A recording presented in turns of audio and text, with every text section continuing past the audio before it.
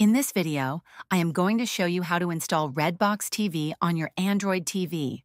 First, make sure your Android TV is connected to the internet and powered on. From the home screen, navigate to the Settings gear icon, usually found in the top right corner. Next, scroll down and select Device Preferences. From there, go to Security and Restrictions. Ensure that the option for unknown sources is enabled for the app store you'll be using, like Downloader or File Manager, which will allow you to install apps not available in the Google Play Store. Now, return to the home screen and search for the Downloader app in the Google Play Store. If you haven't installed it yet, go ahead and download it. This app will help you download the Redbox TV APK.